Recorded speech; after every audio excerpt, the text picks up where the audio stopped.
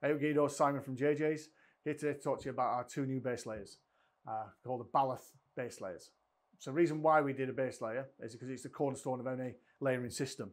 But when I was serving, there's many a base layer out there, but I want to make something specific more for the military side. One of the biggest things you have with base layers is when you're working, you want to be able to vent and have that moisture wicking off you.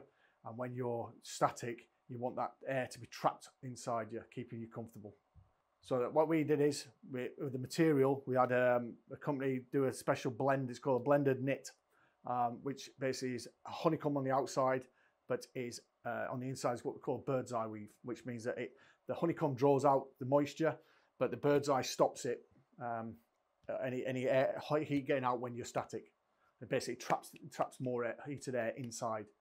It's totally breathable, moisture wicking, antimicrobial. It has great UV protection, and it's very fast drying.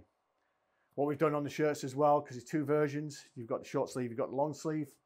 On the long sleeve, the only difference really between the shirts and the long sleeve is that we put thumb holes on the cuffs in case you like that type of, people have asked us to put thumb holes on. They like using thumb holes.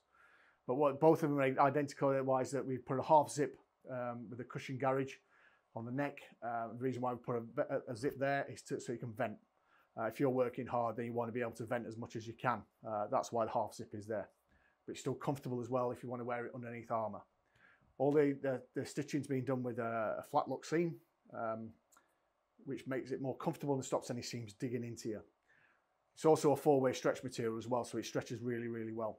And like I said before, it's very fast drying. So as you can see, that's the new Balath. They're available online now.